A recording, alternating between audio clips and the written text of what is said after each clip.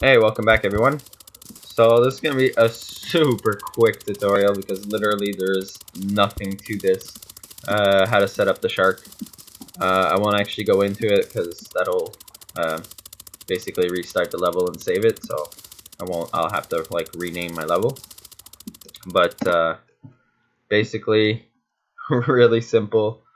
You guys need to go to your content browser, go into objects, BP objects, and then inside of here just type in your shark, drag him in, and next is to take to search for water and BP underscore water, drag it in, size it up to whatever you want to size it up to, and let's just like make it stupid.